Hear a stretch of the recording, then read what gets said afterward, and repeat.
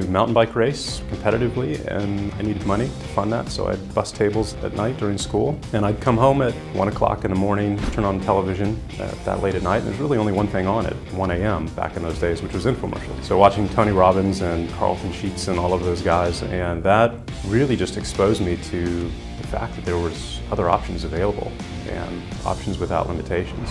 First business venture was in the network marketing industry, early 2000s. This is pre-social media, no YouTube, Facebook. But I had a mentor that had been working with me over the phone in California, and I said, after I graduate, I'm coming to learn from you until I figure this out. So that's what I did. I packed up my old Chevy truck with everything I owned from my dorm, said goodbye to the folks, drove to California, and I really made up my mind at that point that I was going to become an entrepreneur. I was basically going to die trying.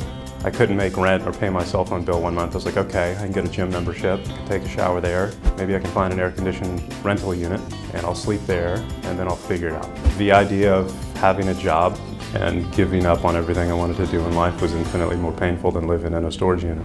I put all the responsibility for success on something outside of myself. Either it was the business or the product or the marketing materials, but I thought success was going to come as a result of those things.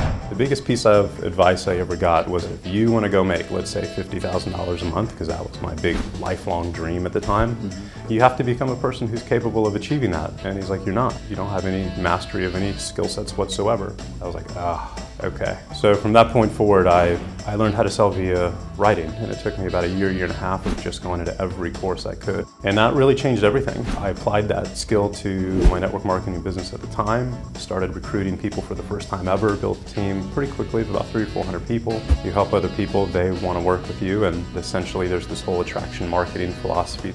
And I ended up writing this little 50-page training manual for my team at the time that kind of talked about those philosophies and strategies. And all of a sudden I had phone calls from people all over the world saying, hey, can I sell this manual to my team? So I ended up selling it for 40 bucks a copy online. I'd go down to Kinko's, I'd have 300 printed at a time for $2-3 bucks a piece.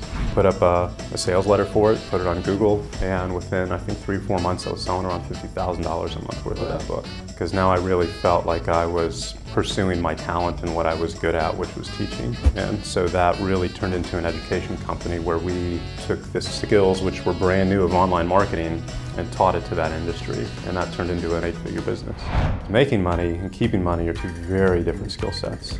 The skills that'll allow you to make your first $1 million is completely different. It's not about your idea. It's not about how much money you can plow into it. If you can't sell, your backers from an investment standpoint, or your team from a hiring standpoint, or at the end of the day, your customers, doesn't matter. Go learn how to sell, how to market, how to generate leads, how to generate traffic. Once you can do that, the world's your oyster. You can do anything, because you can apply that skill set to absolutely anything in any industry that inspires you. And know from day one, it's going to be all about people, because that's the difference between making $250,000 a year and $250 million a year.